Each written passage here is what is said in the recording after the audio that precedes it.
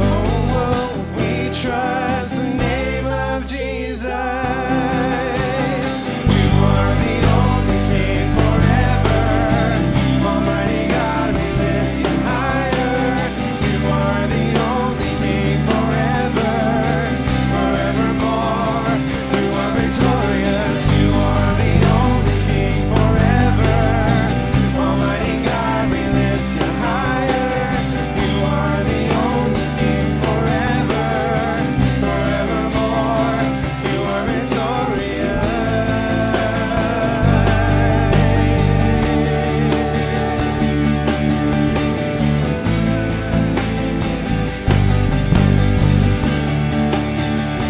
Lift your banner. We lift our banner high. We lift the name of Jesus. From age to age you reign. Your kingdom has no end. We lift our banner high. We lift the name of Jesus. From age to age you reign. Your kingdom has no end. Oh, you are the only King forever. Almighty God, we lift you higher. You are the only King forever, forevermore. You are victorious. You are the only King forever. Almighty God, we lift you higher. You are the only King forever, forevermore. You are victorious.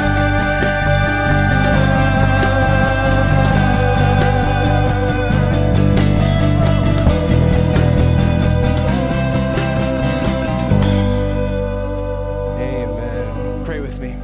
Heavenly Father, we thank you.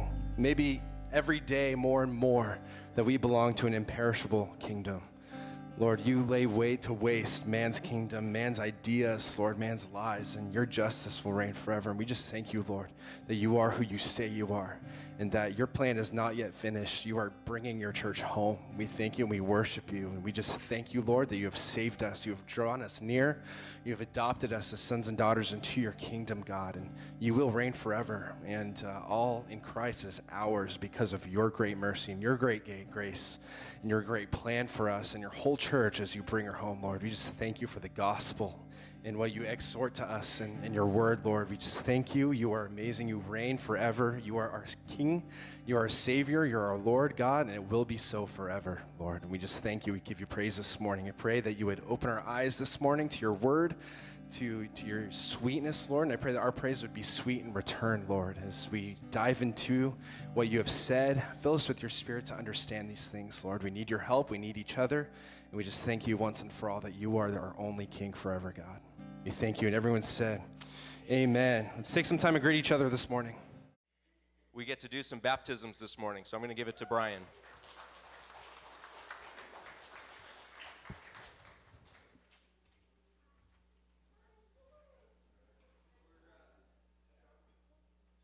My bad. There where I am. Okay. Celebrating the life of some of our saints going to be home with the Lord and celebrating new life in Christ with some baptisms this morning. Amen. And this is a physical picture, a symbol that God has given us of the spiritual reality that when you trust in Christ, you're saying his death is my death. And his resurrection was my resurrection.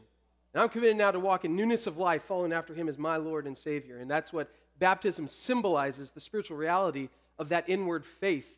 And so we get the joy this morning of baptizing three saints that all of them had professed Christ previously in life and gone through a baptism, but at a much earlier age, and have since realized that they were born again at a later time and realize I need to publicly profess the real life that I have in Christ now. That's not just a profession of faith anymore, it's a possession of faith. And so we get the joy of doing that for each of these saints today.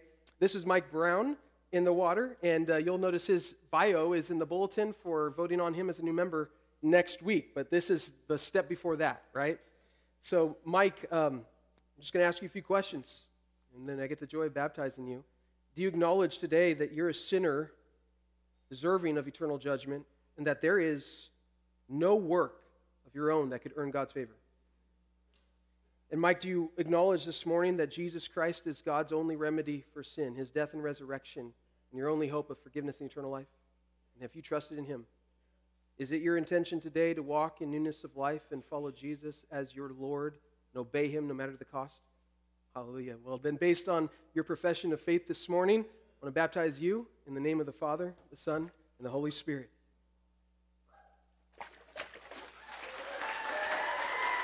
Hallelujah. Amen.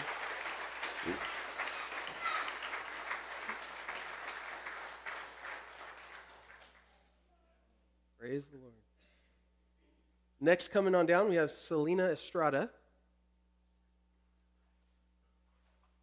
Selena has a similar testimony, but it's been a little bit more recent where the Lord has supernaturally worked some amazing repentance and new direction of life for her, and she realizes she needs to profess that publicly this morning. So I ask you the same question, Selena. First, do you acknowledge that you're a sinner, deserving of eternal judgment, and that there is no good work of your own that could ever earn God's favor? Do you acknowledge today that Jesus Christ is God's only remedy for sin and your only hope, forgiveness, and eternal life? Have you trusted in him? Is it your intention then today that you want to publicly declare that you're going to obey Christ, follow him as your Lord no matter the cost? Well, then it's my joy, based on the profession of your faith, to baptize you in the name of the Father, the Son, and the Holy Spirit.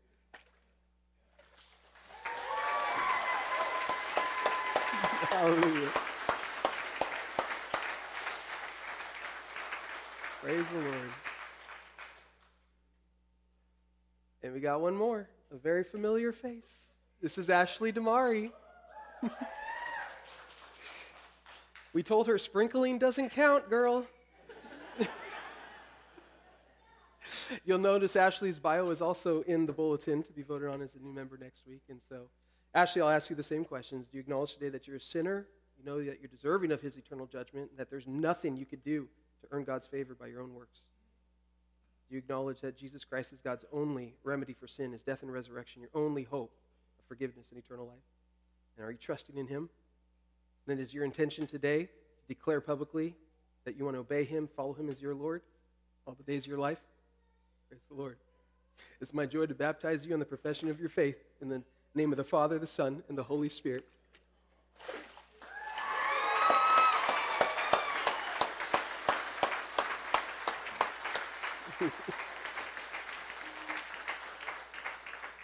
Oh, Father, this morning we commit these souls to you, God. Thank you for the work of salvation in our midst and the newness of life that we can celebrate this morning. And I pray that their testimony now would be an encouragement to the rest of the saints to love the gospel even more and to intensify our worship and our joy in the forgiveness and eternal life we found in Jesus Christ, even now as we sing. And we pray this in Jesus' name. And everybody said, amen, amen. Let's stand and worship together.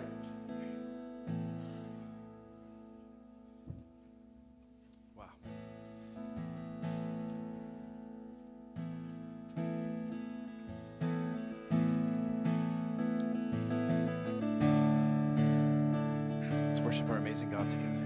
Who can light?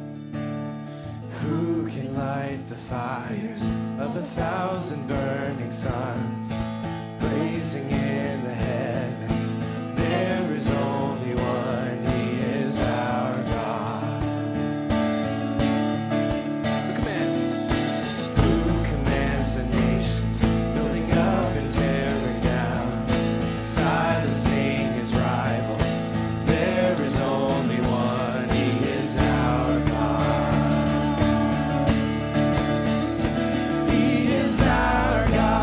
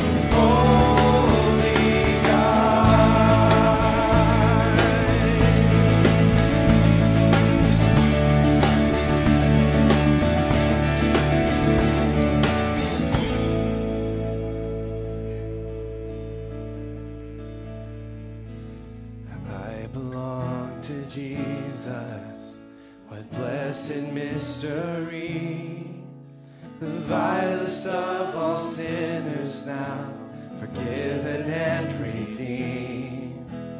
Oh, the depths of darkness, His love would reach down through to cover me with mercy and hide me in His wounds. Oh, hallelujah. Oh, bless His name. 10,000 years will just begin my song of praise. Oh, hallelujah. Sing it again. I belong to Jesus. I belong to Him. I belong to Jesus. The cross that once was mine became the curse that He would bear and give to me new life. I am His forever, forever He is mine. My freedom bought and paid for by His blood divine. Oh, hallelujah. Oh, bless His name. 10,000 years will just begin my song of praise. Oh, hallelujah. Sing it again. I belong to Jesus. I belong to Him.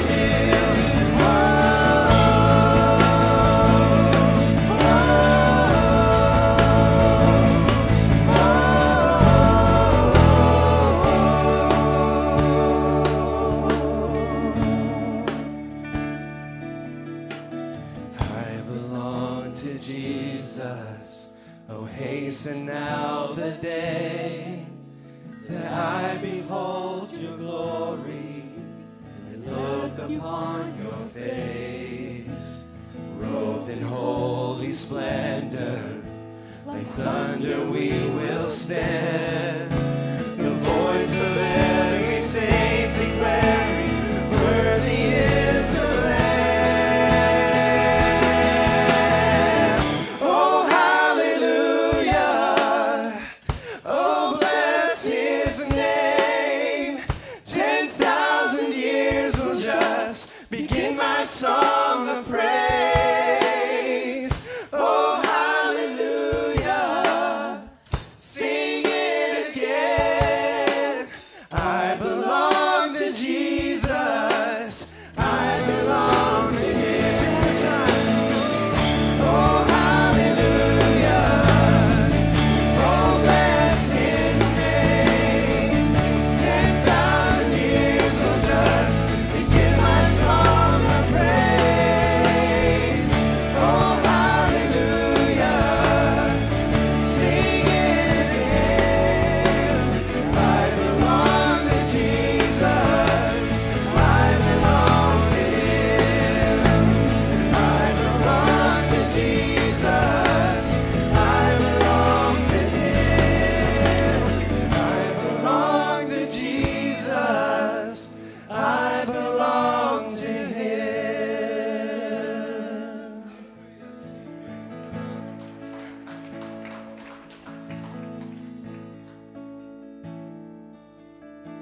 Speak, O Lord, as we come to You to receive the fruit of Your holy word.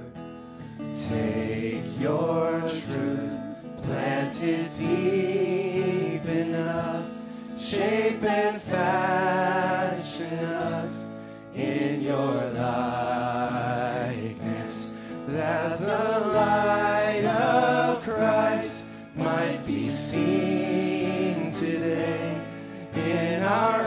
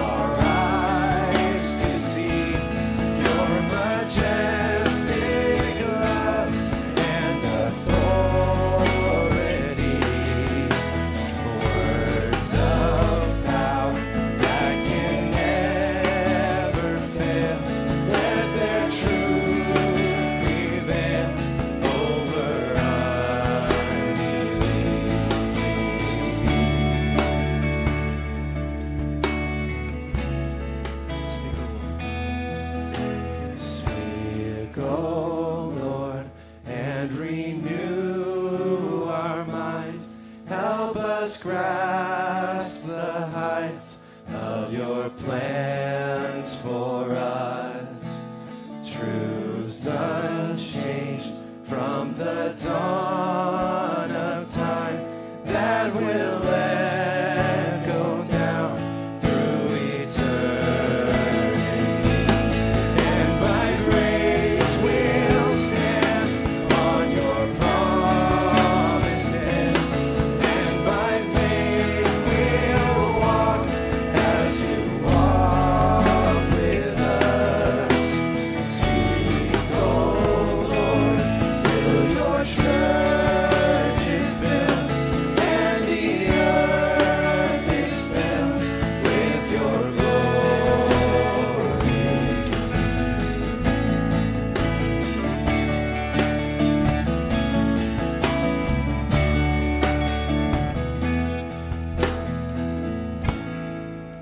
Pray with me. Heavenly Father, hear our prayers this morning as we sing that song, one long prayer. We're asking for your glory to be worked out in this earth. You would form us to be like you. You would cause humility in our heart and faith in our heart to rise, Lord. We need your help, God. We come in here looking like the world, believing things that we don't even realize are lies. And then they get exposed and the flesh just flares up. Lord, we need your help. We need your help, Lord. We need your truth, and we need your Spirit to apply those truths to our lives so that we would be truly changed forever, Lord. So just pray that you would answer those prayers, that you would speak to us, that we would hear you, we would receive you this morning. As we open your word to find out what you have said on the things that are at war in our culture right now, Lord. We want to be people who believe the truth, Lord. And so be with us as we see what you have said. And let us courageously stand on these truths, Lord. Change us forever by your Spirit and by your truth. We ask that in your name. And everyone said, amen. You may have a seat.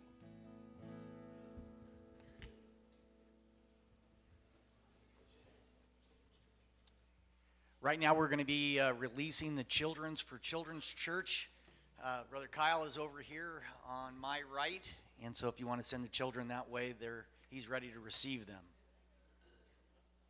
Well, now comes the most pure part of the whole service, right? We're going to be reading from the Word of God. Straight from the Word of God, no interpretation. It's the most pure part of the service, right? Amen? So if you'll turn with me to the book of Romans. We'll be in the first chapter, and we'll be reading verses 18 through 32. And if you're using the Bible that's in the seat behind you or in front of you there, it'll be 1117. Romans 1. And as everybody's turning there, I would ask that you take a moment and consider leaving all the things of the world outside at the door and condition your heart for the reading of God's Word and the preaching of God's Word and how it will touch our hearts and affect us. What a tragedy it would be to be here today and not be touched by the Holy Spirit of God through the Word. Again, that's Romans chapter 1, verse 18.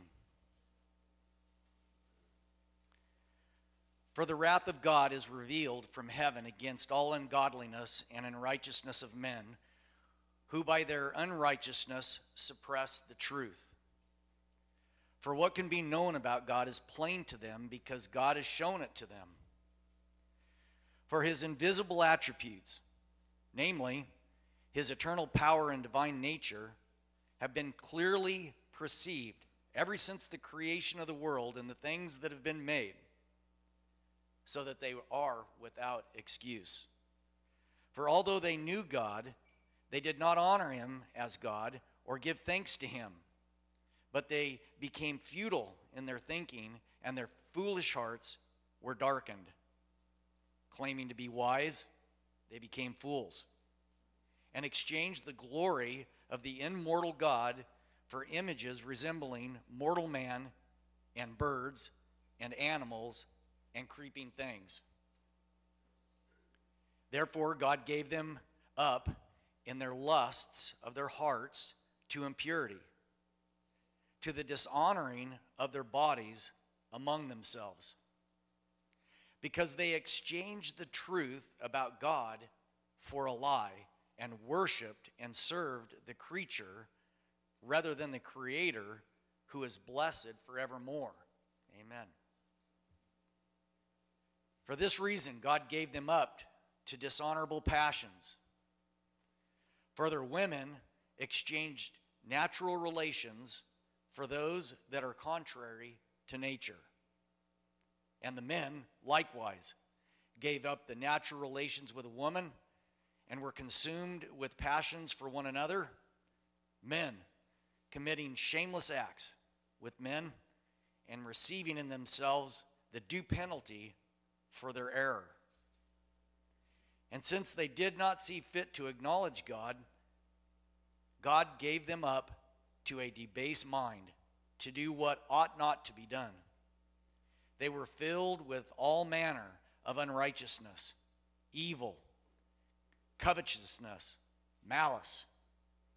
They are full of envy, murder, strife, slanders, haters of God, insolent, haughty, boastful, inventors of evil, disobedient to parents, foolish, faithless, heartless, ruthless.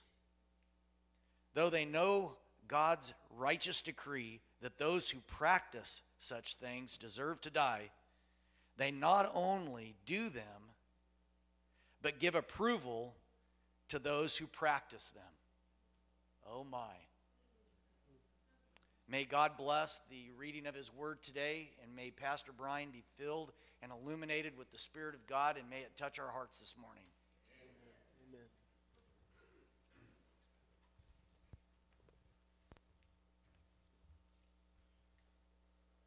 Shane. Let me add to that a prayer of help. Lord, come upon me for proclaiming your word in truth and power, and doing what only you can do amongst the hearers here this morning to give them a confidence in the truth and a transformed heart and mind, renewed this morning, sanctified this morning. Give us a firm conviction. Help us withstand whatever comes in this day and age for us. We know your promises are true. You are enough. You are God, and we love you and thank you and pray this in Jesus' name. Amen. Amen. Well, I want to apologize on the up front, not for the Word of God by any means, but because I know I have too many notes here already. So we're gonna get at it. But you know, it's not every Sunday that I can tackle the issue head on in every text we hit. So I want to be thorough. I want to talk about a lot this morning. So I apologize for that, but thankfully our kids are well taken care of right now, and they are, you know, it's not just glorified babysitting, okay? You hear me say that, Tiffany? Okay. They are getting God-centered, Christ-exalting theology right now, so we can be about it in the service. So we're talking about the social justice movement, and besides race, which we talked about last week, the other major emphasis of today's social justice movement has to do with sexuality and gender. So that's where we're going, okay? You got white, male, heterosexual, cisgendered Christians, and according to the worldview, they have oppressed women and sexual minorities. And so in the name of social justice, a revolution is underway right now to change that, to unchain women, to unchain the sexual minorities from the bonds of the Judeo-Christian worldview. So we're going to tackle that today, and I'm going to do so unapologetically. Okay? Be consistent here. Why it is that some pastors will not even touch these topics is beyond me, and clear evidence that they have no right being in the pulpit. Okay? And those that will touch the topics can't seem to do so without apologizing for God's word and giving 1,000 disclaimers. Like, I just want you to know up front that I love homosexuals. I have friends that are homosexual. I don't think homosexuality is worse than any other sin. And why are you doing that? Of course you love them. We're Christian. If you don't love them, you're probably not a Christian, okay? If you hate your brother, there's no love of Christ in you. So why are you doing that?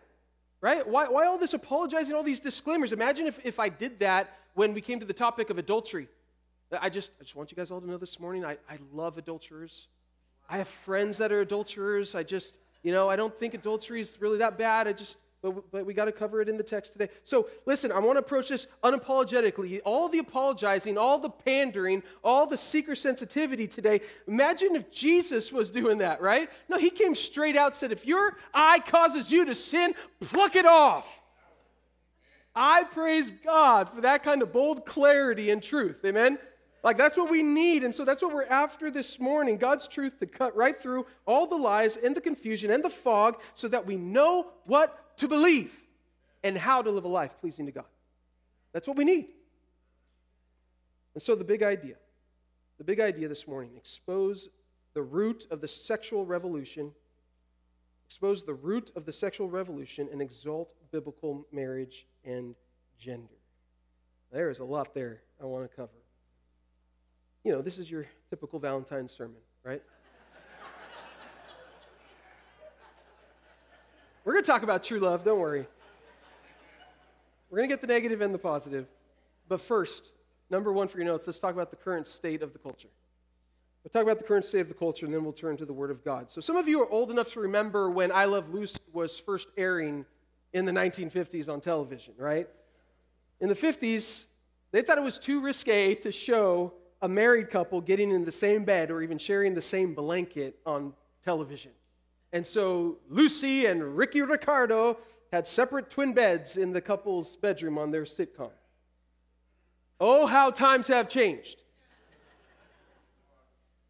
Now, I don't know if there is anything in Hollywood or media that is deemed scandalous or risque, right? I mean, most shows being produced are containing soft-core porn, nudity, adultery, homosexuality, all these perversions, and it's not just there, it's celebrated, it's exalted. There's no embarrassment about this, right? As God says in Jeremiah 6:15, were they ashamed when they committed abomination? No, they were not at all ashamed. They did not know how to blush. We are so lost in a reprobate mind in our culture that we no longer know how to blush and feel shame over that which is shameful. It is shameful. We are proud. We're the exact opposite. We will devote an entire month to gay pride, right? And all of corporate America will bow down to the LGBT movement and put the rainbow on everything they can, and forget that the rainbow was the very symbol that God gave his people after he flooded the entire world in terrifying, swift judgment for people committing the exact same sins that we're now using to exalt the rainbow with. Paul said, Ephesians 5:12, it is shameful even to speak of the things that they do in secret. And it's not in secret, but this is why this is not fun this morning. It is not enjoyable to speak about such shameful things, right? But Paul also says, the verse right before that, take no part in the unfruitful works of darkness, but rather expose them. And so that's what we're going to do. We need to expose the wickedness of the world's sexual ethic, the religious root of this perversion, and exalt the biblical teaching of marriage and sexuality. The social justice movement wants you to think that this is about justice and equality, when it's actually about revolution. It is about completely dismantling society and leveling all authority. And if you consider the words from the Gay Liberation Manifesto of 1971, it says right there, printed in 1971, equality is never going to be enough. What is needed is a total social revolution, a complete reordering of civilization, including society's most basic institution, the patriarchal society.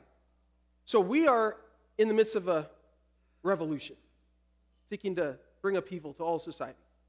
And for a long time, we in the West, in America, have had a reprieve because of the prevailing influence of the Christian worldview and the biblical morality and ethics, right? But that has come to a bitter end.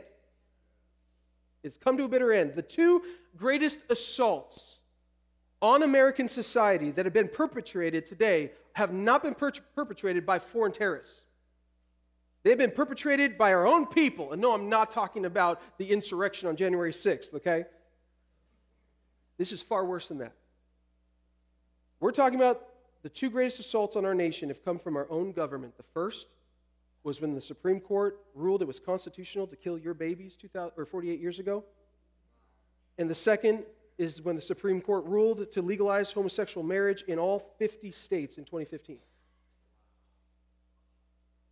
Marriage equality, the left calls it. And so, first, destroy life in the womb, destroy motherhood, and then destroy marriage itself. Now, I want to put some of these pieces together for you so you understand what's happening in your world and the revolution that's taking place. Because there is a goal, there is an agenda in this, and it's not really marriage equality, it's the total abolition of marriage itself. That's what's coming. God designed marriage to be this private, sovereign unit to protect against corruption. It has its own authority in the headship of the Father, and if you can obliterate the family unit, you can destroy society. Now there's no marriage. People are just making whatever contracts and agreements they want with whoever they want, whenever they want, and now your children are no longer your children. They belong to who? To the state, right? They belong to the education system. They belong to the state, but not to you, because there's no such thing as a family anymore. And so here in Oregon, at 15 years old, you can go and get a sex change operation without telling your parents, and the state will do it and pay for it. Destroy the family, and the state owns your children. In Ohio, a judge removed a child from her parents' custody because they would not start her on hormone treatments to so-called transition to try to become a man. The judge removed her from her own parents. No family, and the state controls everything. So this goes all the way back to the beginning of the feminist movement with the development of contraception. Now you can have sex without having children. And this so-called liberation of contraception was like setting a match to the fire of the sexual revolution, because now, for the first time, the greatest natural restraint against promiscuity and immorality, that natural restraint of potentially having children with this person, that is removed. But that's not enough, right? And so then you bring in abortion, because just in case you still get pregnant, now you can terminate your pregnancy, which is a euphemism for murder your baby. And I know we talk a lot about abortion here because it is the greatest evil and injustice in our world happening on our watch. But I need you to understand how this all comes together, okay? If abortion is the 10% of the iceberg that you see above the surface of the water, what we're talking about this morning, the 90% of that iceberg that's underneath the water, under the surface, is the rampant sexual immorality and sexual anarchy that's going on in our culture. Now you can have sex without children, and now, get this, you can have children without sex. You can manufacture a baby. Lesbians can have a baby by implanting a living being from someone else into their womb. And so the normal reason for marriage, a man and a woman coming together to produce children, that's not necessary anymore. Why do you need a family? Why do you need a husband? Why do you need a wife? Why not just have a dog instead? That's easier, right? Why have children? Why get married? Too many complications, too many questions. It's too binding. Why get married? This revolution is in full swing, and its end is the destruction of society, because they're seeking to destroy every good thing that God has created and ordained for the flourishing of human society. And so there are natural consequences for that, and of course there are also divine consequences for that we see laid out in Scripture that we're going to get into. LGBT, that is now the abbreviated term for lesbian, gay, bisexual, transgender, LGBT plus, because the plus then goes on to include pansexual, queer, genderqueer, intersex, agender, asexual, and more. And no, I don't know what all those things are, because I'm telling you, I can't engross that many hours in a week to this stuff, right? They're just going to keep coming up with more. You understand? That's why it's plus, plus, plus, because once you've ditched all objective standards for morality, it is a constantly changing, constantly evolving standard based on whatever man wants in his perverted desires that he comes up with. Which Christians took a lot of flack in the last decade around the same-sex marriage debate, because part of what was being argued from the conservative or the Christian base was that you legalize homosexual marriage, so-called marriage, and that's just going to lead the way to what? To polygamy and bestiality and incest and pedophilia and man marrying his dog and everything else, right? And I'm telling you, I was talking to a guy at the Gay Pride Parade here in Roseburg, and people get really upset when they think you're comparing them to bestiality and pedophilia, which of course we're not, and they're not the same thing.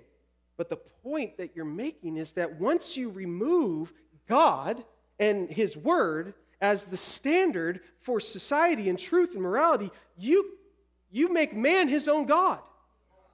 You make man his own source of truth and his own source of morality. And so where does the snowball of downward immorality stop? And who's to stop it? You say sodomy is right and good for you. Well, this person says incest is right and good for them. Who's to tell them they're wrong? Love is love, they say. Their entire worldview, make yourself as happy as possible. Do whatever you want and what feels good. You can't stop that snowball. You can't stop that downward spiral in immorality. And it's exactly what we're seeing happening today. Turns out Christians were right. And pedophilia has actually been rebranded as MAP, M-A-P, minor attracted persons. And there's a movement to be included in one of the pluses of LGBT because it makes sense. Think about it. They're just another sexual minority that needs to be liberated because they've been oppressed by the social constructs we've created under the Judeo-Christian worldview. It makes sense, that primary rationale of their motto, love is love. Who's to say then that the school teacher who loves prepubescent boys is wrong? Love is love. No doubt we will see polygamy and pedophilia and other perversions become the new human rights issue of our day in a few years. Just consider this headline from LifeSite News, December 17th, 2018. 11-year-old drag kid dances in popular New York City gay club as patrons toss money at him. According to our president, right now, the human rights issue of our day is what? Anyone know? Transgenderism. Transgenderism. The idea that your gender identity does not match your biological sex that you were born with, and so you transition to the other sex with hormone treatments and surgeries, absolutely mutilating your God-given body so that you can be your true self. President Biden said in January 2020, transgender equality is the civil rights issue of our time, meaning this is being raised to the same level as racism, right? To discriminate against someone based on the color of their skin, we all condemn that, right? Now you can't discriminate and say it's wrong for a man to think he's a woman and mutilate his own body. It's the same thing. So this is the absolute insanity of our culture. Someone says, "What? I identify now as a no-armed mermaid.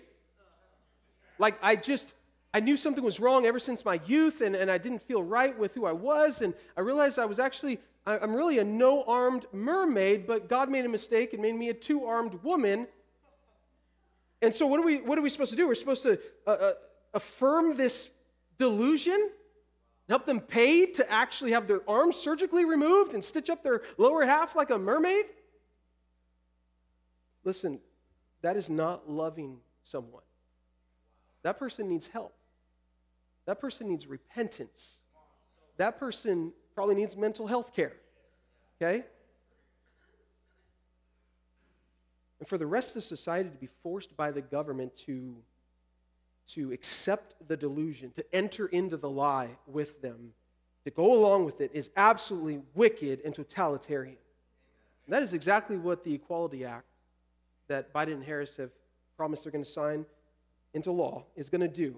Okay, the Equality Act will add sexual orientation, transgender, all the LGBT things to the Civil Rights Act of 1964 and basically open up Bible-believing churches and schools and hospitals and businesses and ministries to relentless lawsuits and criminal charges because we're not going to stop preaching the truth, right?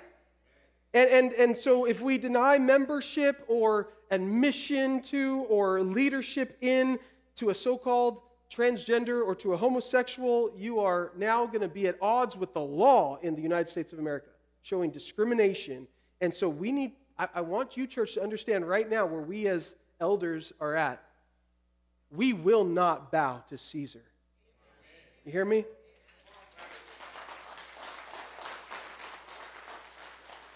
We bow to the Lord Jesus Christ. He's our Lord. He's the head of the church. We're going to say what he wants us to. They can throw us in the lion's den, but we're not going to bow. And I want you to get this, church. The church of Jesus Christ was never promised liberty or freedom. The church was promised persecution. Okay? But God is enough for us. We're not going to bow. You'll recall President Biden said in the midst of his campaign that one time he came out of his basement that a woman's 8-year-old so-called transgender daughter, he said she ought to have full rights to transition and live as a transgender without any discrimination. That is child abuse. There's no way around that. That is child abuse. These children can't pick their own bedtime or their own diet, but we're going to let them choose what gender they want to be and start them on permanently mutilating their bodies with these gender transition treatments and hormones. That's child abuse. We have parents today that are raising they-bees. Not babies, they-bees. These are children that from birth they are not designated a gender. And so they're using gender-neutral pronouns until the children can decide their own gender. The transgender craze among teens is astounding right now. Okay? The number that are being referred medically to gender treatment has increased 1,000% in the U.S. and 3,000% in the U.K. And before, it was ridiculously rare, 0.01% of the population. And now you got tens of thousands of these teens that are coming out.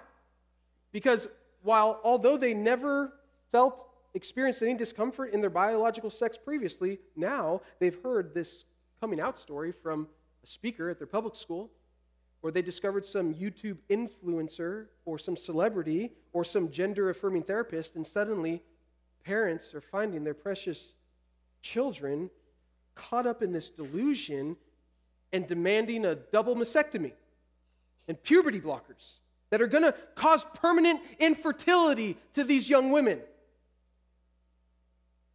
It's wicked. You want to talk about the globalist agenda to control the population of the planet? What better way than to tell little girls to destroy their God-given gift of bearing children by becoming transgender because it's so cool right now? There's a wicked agenda at play. And we are being forced to live in this lie, and you see it immediately day one of Biden's presidency, signing executive orders that have killed women's sports. Right now, our daughters are supposed to play with and race with a 6'2" biological male that's got 75 pounds on her. Right? And this is what's crazy, is that it's such a reprobate mind in society that we don't see a problem with that. Right? I mean, would you have, a few years ago, you probably wouldn't have dreamt of society exalting and honoring as courageous a 6'2" biological male for beating up on little girls out on the sports field. Now it's courageous and it's honorable. Isaiah 5:20. Woe to those who call evil good and good evil. You hear that? That's God's curse on those who reverse morality. That's a damnation on those who reverse morality. And that is what we've done. Our nation has taken a stand against God, is legislating sin and criminalizing righteousness. How do we know what is good and evil? We know because of the Word of God, the only source and standard of truth. And I want to consider the clear testimony of Scripture about some of these things this morning. First, Genesis 18 and 19. We're not going to turn there. But all the way back at the beginning, we see the same sins plaguing humanity. The men of Sodom tried to rape angels.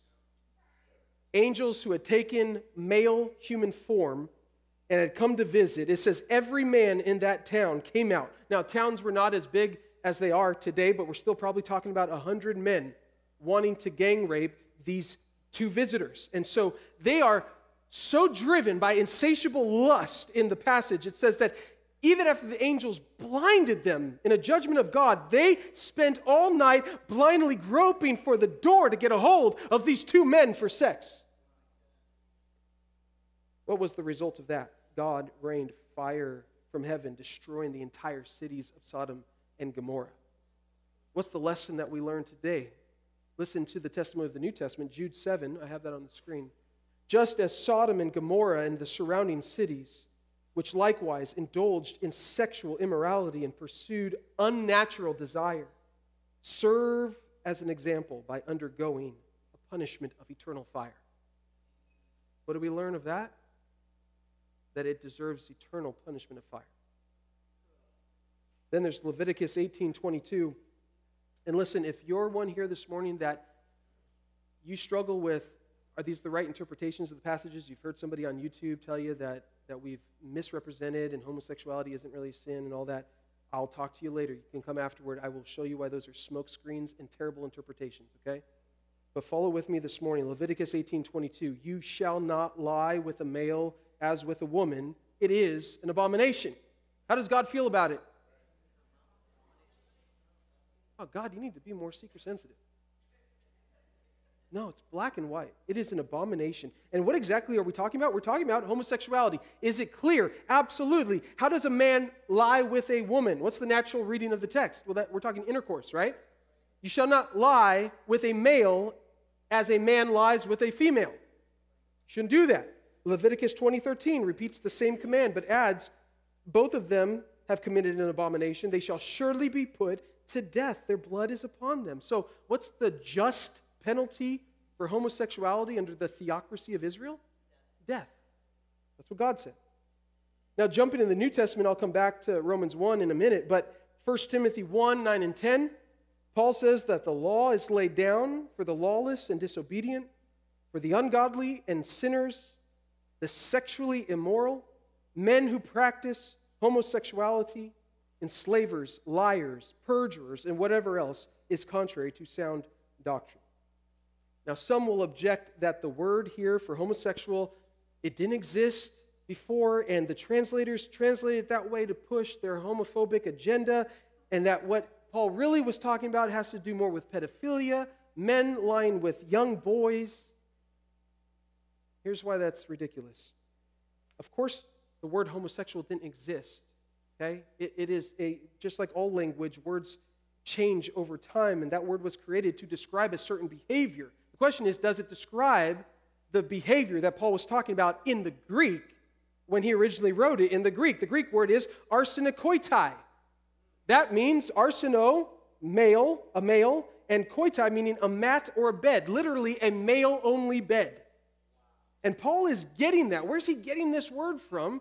Arsenokoitai, it's coming from what's called the Greek Septuagint, which is the Greek translation of the Hebrew Old Testament. So he's going back to Leviticus 18 and 20 that we just looked at, and the Greek translation of that uses that same compound of the word, arsenokoitai, and he's pulling it over into the New Testament. And so back in Leviticus 18 and 20, was the context clear?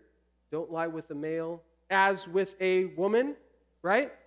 So clearly what Paul's talking about here is condemning all homosexual activity. That's what arsenokoitai refers to. Homosexual being, in our culture, a proper translation. 1 Corinthians 6, 9 and 10 says very clearly, or do you not know that the unrighteous will not inherit the kingdom of God? Do not be deceived. Neither the sexually immoral, nor idolaters, nor adulterers, nor men who practice homosexuality, nor thieves, nor the greedy, nor drunkards, nor revilers, nor swindlers will inherit the kingdom of God. See, God doesn't want us to live in confusion, in the fog. He says, do not be deceived about this. Don't be confused about this, Christian. No, Paul is saying that those who practice these things are not saved. Don't be deceived. They will not inherit the kingdom of God. They're not saved. You don't need to be deceived about that. The gay Christian and the transgender Christian, they will not inherit the kingdom of God. Not that they can't be saved, as we'll see in a minute, but those who actively practice unrepentant sin, whether it's idolatry or adultery or homosexuality or lying, they will not inherit the kingdom of God. Interesting nuance in the Greek, some of your translations might add effeminate and homosexual, men who practice homosexuality. And that is because there are two different Greek words there in the original, the arsenokoitai that we talked about, homosexual, and another word, malakos, meaning soft or effeminate. And the ESV that I'm reading, the translators choose to translate it just as one thing, homosexual. And they're probably right in doing so, because what scholars believe Paul is referring to with these two words is he's referring to the active and the passive participants in the homosexual act. The homosexual is the sodomizer. The effeminate is the one sodomized. Both sides of the behavior. That's in your Bible. But let's look at verse 11 together. Pull that on the screen. This is the next verse. Paul says, and such were some of you, but you were washed. You were sanctified. You were justified in the name of the Lord Jesus Christ and by the Spirit of our God. Hallelujah.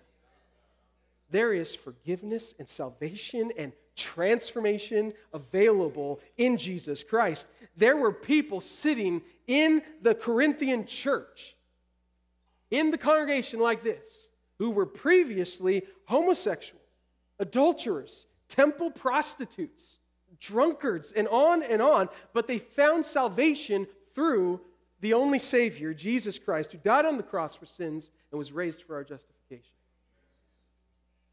There's only one hope for any sinner, whether it's heterosexual immorality or homosexual immorality or gender dysphoria or any other rebellion against God, and that hope is found only in the gospel of Jesus Christ, because Christ can save to the uttermost. And notice this, when he saves, he sanctifies and changes you. He says, such were some of you, past tense. No longer. You found repentance. You're changed. Why it is that there are so-called same-sex attracted Christians calling themselves gay Christians.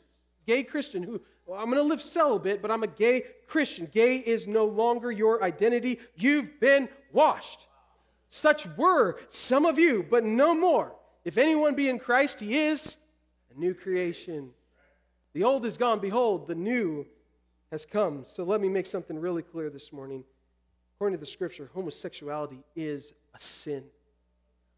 It is a sin, and so what do they need? They need a Savior. They need salvation. In the words of John MacArthur, they don't need healing. Homosexuality is not a disease. They don't need therapy. It's not a psychological condition. They need forgiveness because homosexuality is a sin. Which means that there's actually hope. Because Christ died for who? For sinners. They need forgiveness. And so does anyone else in the LGBT community, and there is only one answer for sin, and that's the gospel. Must turn to Christ, and he will save you. Which brings me to only my second point, the religious root of sexual perversion. The religious root of sexual perversion, because we need to understand this morning that this sexual perversion we're seeing in the culture today is not the root, it is the fruit of something else, namely a rejection of God in exchange for the worship of the creature. So I want you to go back to Romans 1 with me, because we need to understand we don't have first a behavior problem, we have first a worship problem. There at verse 1, we'll bounce around a little bit. Romans 1, verse 21. He says at the end of verse 20, they are without excuse, verse 21, for although they knew God, they did not honor him as God or give thanks to him. So let's start there. Everyone knows God. He's revealed himself in creation, the law written on the hearts. Everyone knows God. Notice also, Paul didn't say that they know there is a God. Okay? They know God.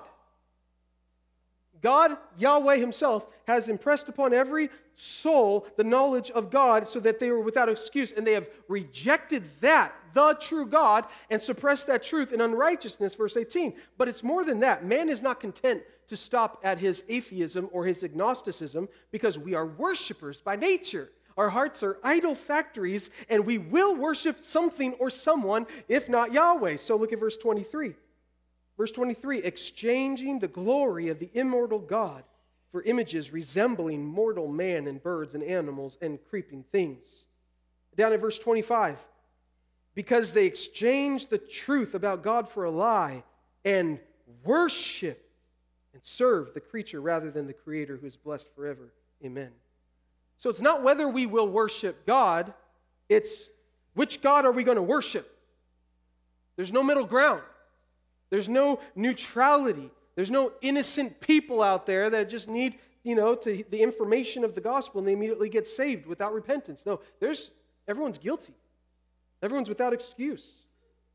Our society has rejected God and instead bowed to the religion of secular humanism, which I've described before as man being his own God, man determining truth and being his own source and standard of morality.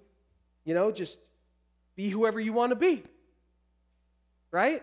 Just follow your heart. Believe in yourself. What happens when you tell generations of children, just be whatever you want to be when you grow up? You get a society that is legislating sin, signing iniquitous decrees and laws. Like it says there in verse 32 of the text, though they know God's righteous decree that those who practice such things deserve to die, they not only do them, but give approval to those who practice them. So society disapproves of God's standard. God says these sins deserve death. We're going to get rid of that standard.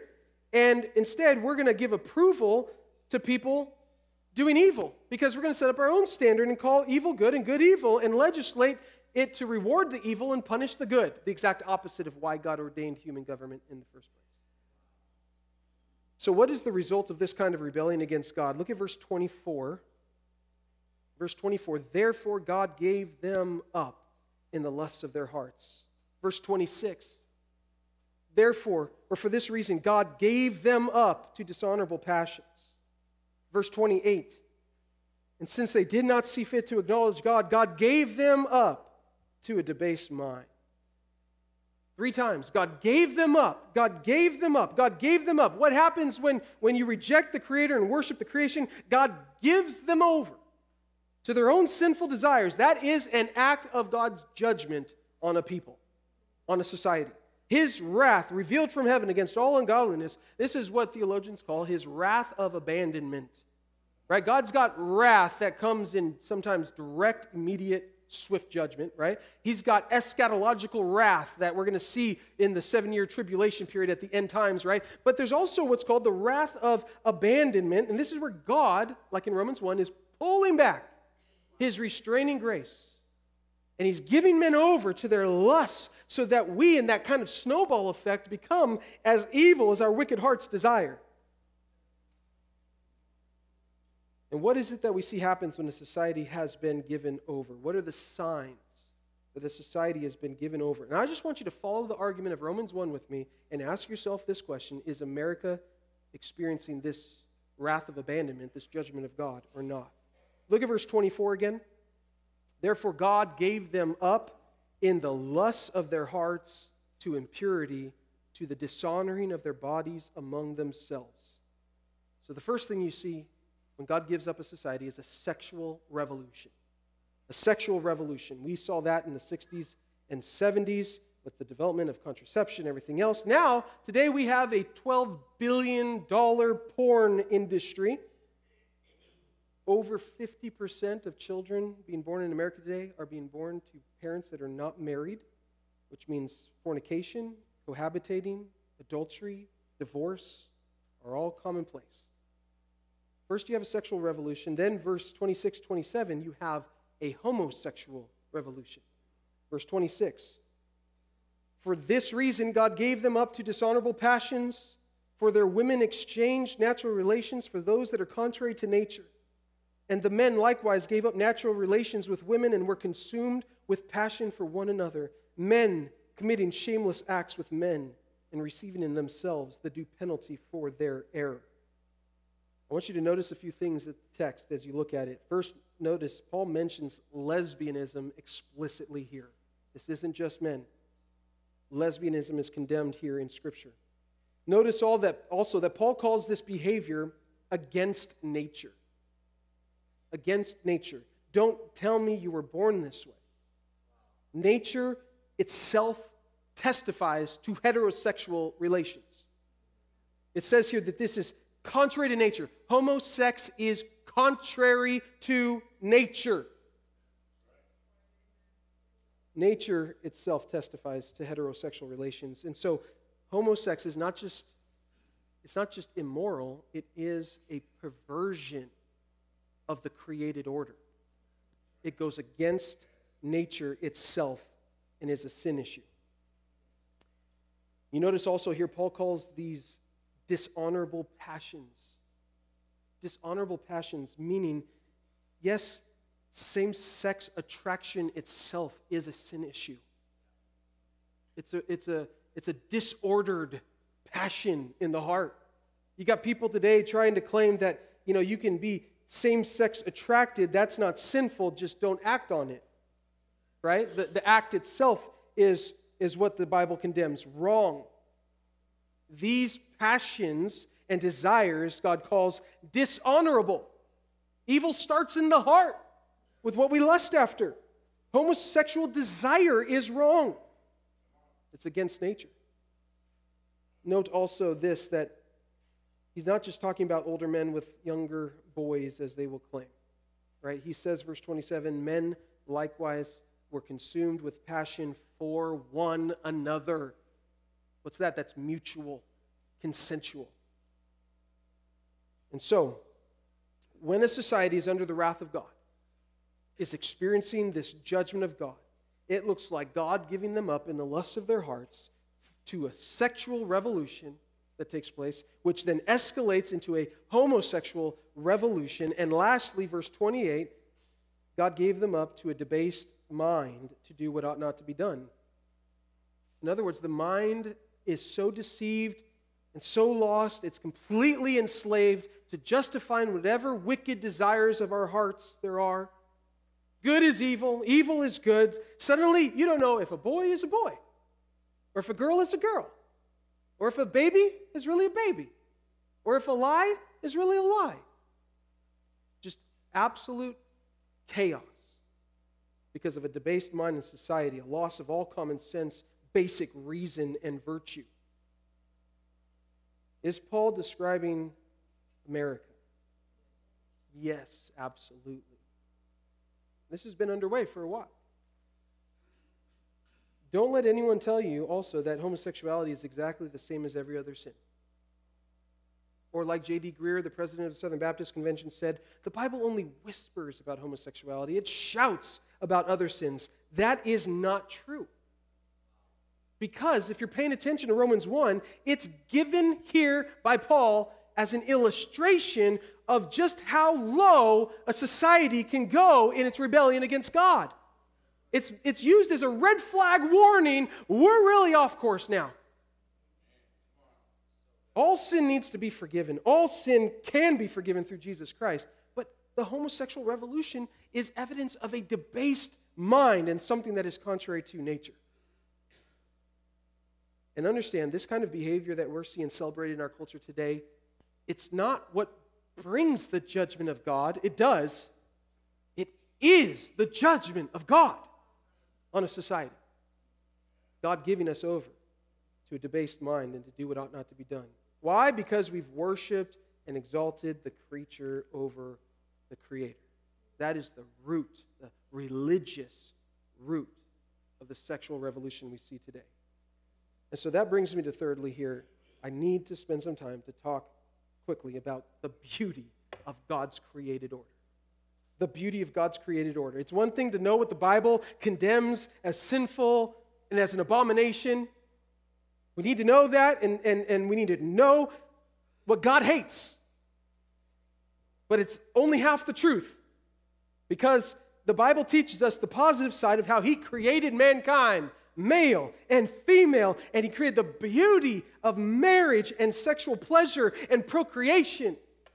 And we need to understand this morning, God is so abundantly gracious and filled with joy and creative.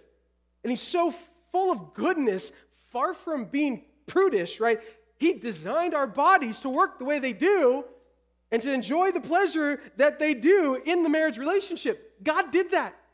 God's not embarrassed about that. That's God's gift to mankind for His glory and our enjoyment. Consider Genesis 1:27. On the sixth day of creation, so God created man in His own image. In the image of God, He created them. Male and female, He created them. And God blessed them and said, be fruitful and multiply and fill the earth. So how many genders did God make at the beginning? 2. And only 2, male and female. Now, did God make a mistake? No. Is it important then, to the glory of God, being made in His image as male and female, is it important then that males be masculine and females be feminine? Yeah, because God didn't make a mistake, and we're not the same.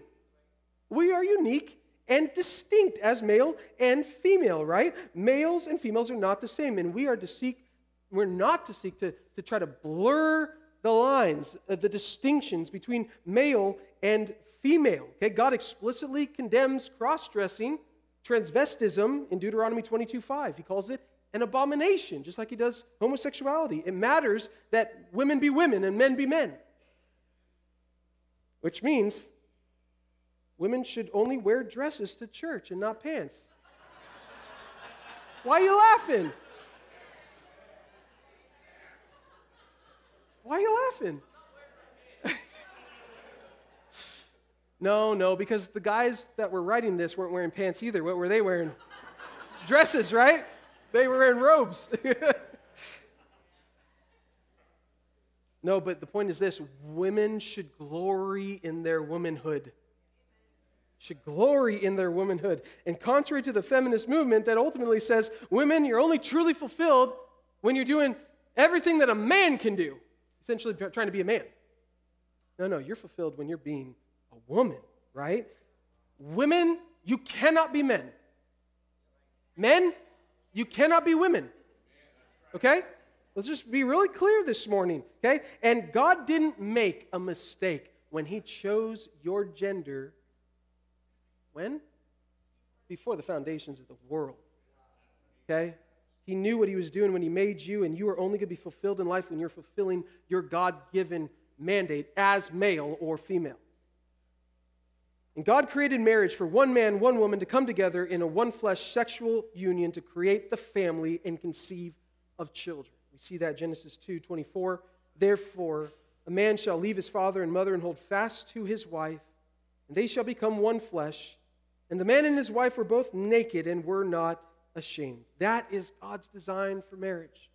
And this was instituted from the very beginning of creation. One man, one woman, leaving parents, becoming their own sovereign unit and family, cleaving to one another, enjoying one another sexually, and multiplying through that enjoyment to fill the earth.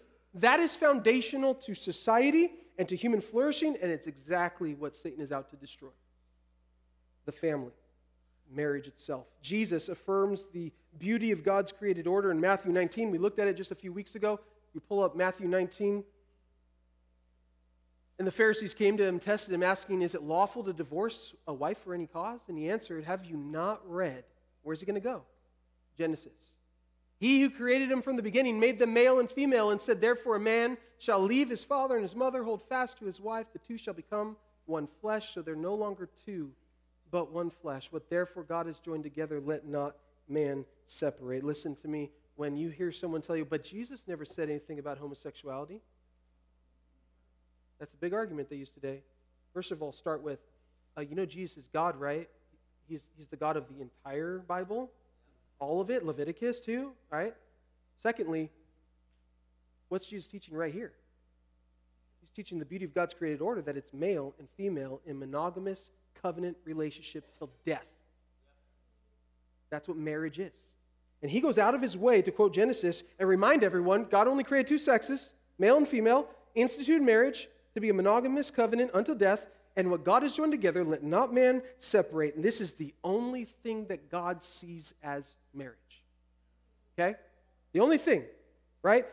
You can talk about so-called same-sex marriage all you want. It's not marriage. It doesn't exist. There's no such thing. Marriage is not a social construct that we can just change with the times. It was instituted and ordained by God himself from the beginning. He defines what it is. And it is beautiful. It is essential to human flourishing. Consider lastly here the roles that he gave in this beautiful created order. Ephesians 5 at verse 22.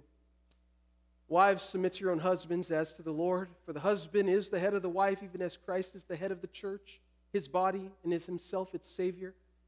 Now, as the church submits to Christ, so also wives should submit in everything to their husbands. Husbands, love your wives as Christ loved the church and gave himself up for her. God instituted roles for men and women that are unique. God gave man the authority and responsibility to be the head of his wife, even as Christ is to the church.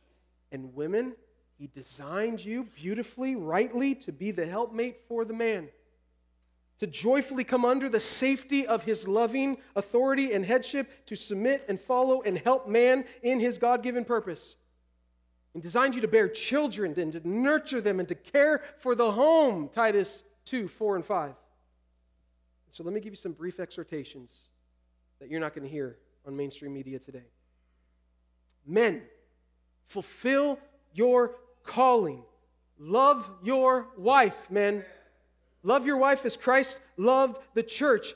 Take the responsibility to lead. Be the pastor of your flock in the home. Amen. Take responsibility to lead, to protect, to provide spiritually and physically. And men, if you need to repent this morning of any domineering, abusive, totalitarian, authoritarian kind of headship, you repent before Jesus Christ today. And if you need to repent, more likely for some of us, of lazy, passive forsaking of our duty as men, you repent this morning and find forgiveness in Jesus, and you lead your home.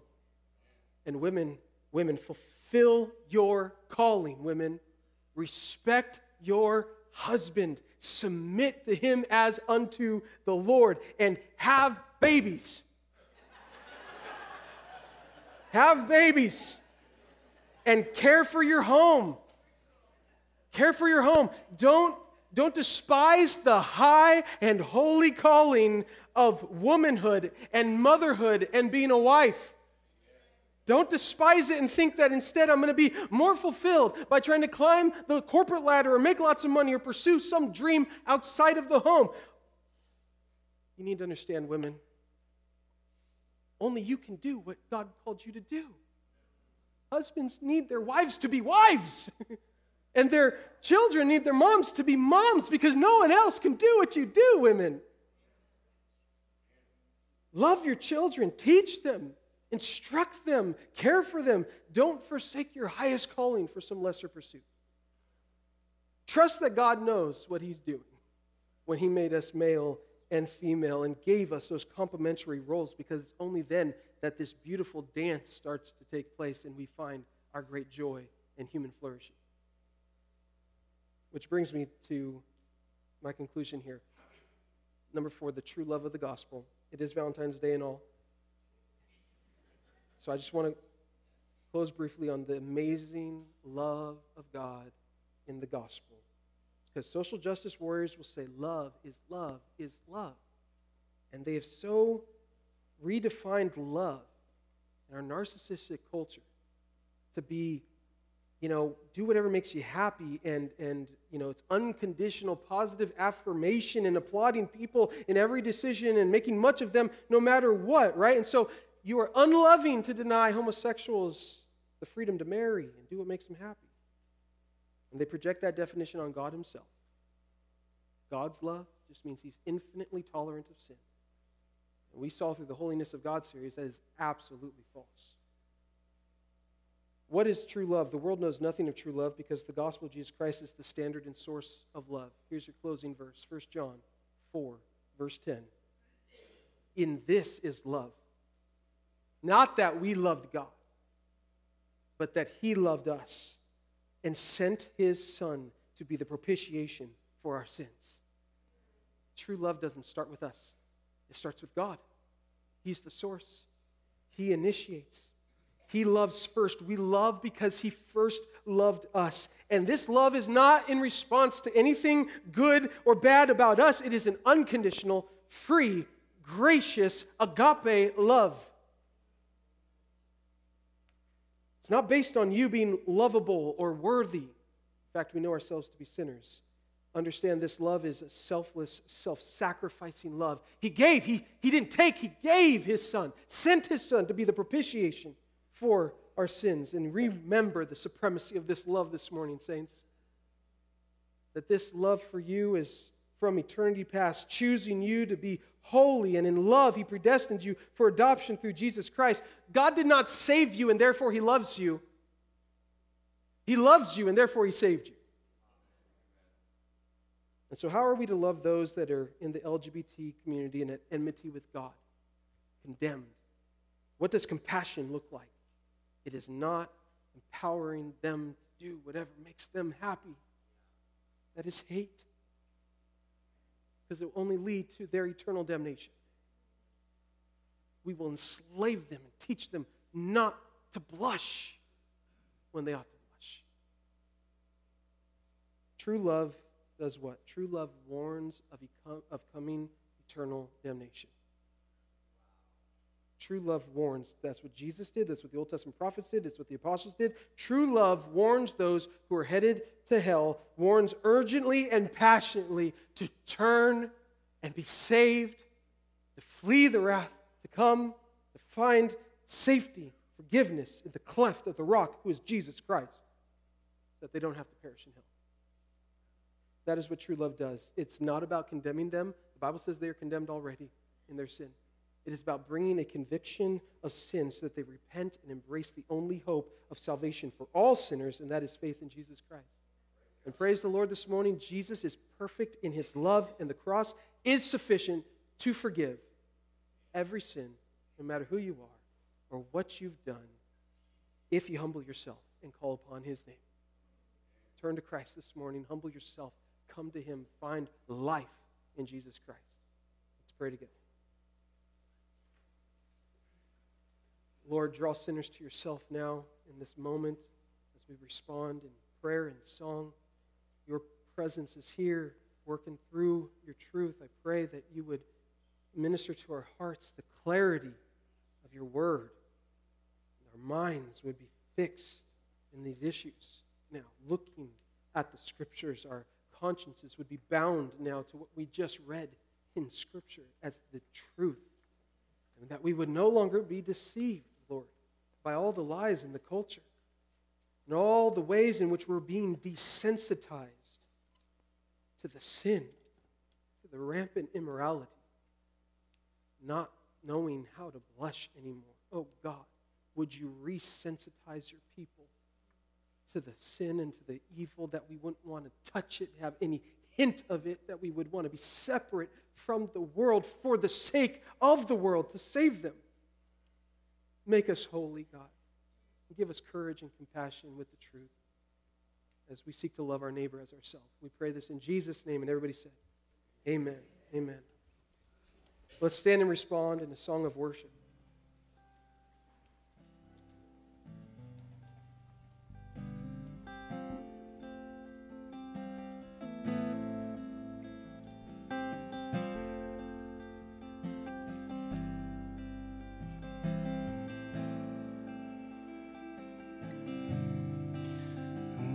the nations rage, kingdoms rise and fall. There is still one King reigning over all. So I will not fear, for this truth remains, that my God is the Ancient of Days. None above him, none before him, all of time in his hands. For his throne it shall remain and ever stand. All the power, all the glory, I will trust in his name. For my God is the Ancient of Days. Though the dread of night overwhelms my soul, he is here with me. I am not alone. Oh, his love is sure, and he knows my name. For my God is the Ancient of Days. None above him, none before him, all of time in his hand. For his throne it shall remain and ever stand. All the power, all the glory, I will trust in his name. For my God is the Ancient of Days. Though I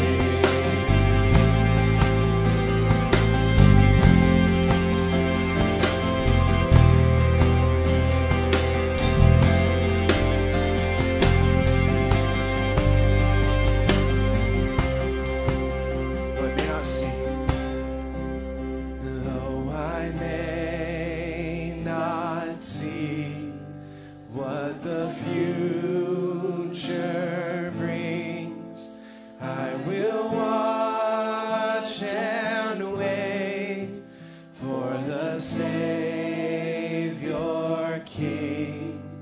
Then my joy complete, standing face to face in the presence of the Ancient of Days. None above him, none before him, all of time in his hands. For his throne it shall remain and ever stand. All the power, all the glory, I will trust in his name. For my God is the Ancient of Days. For my God is the Ancient of Days. Praise the Lord. Hallelujah. We worship you, Father. Just a reminder, church, if you would like to give, we have boxes here in the sanctuary, one out in the foyer. You can also give online at notes.wbf.church, also in our app. And let's all say this as a church together before we go out today. Go therefore and make disciples of all nations, baptizing them in the name of the Father and of the Son and of the Holy Spirit, teaching them to observe all that I have commanded you. And behold, I am with you always to the end of the age. God be with you this week, church.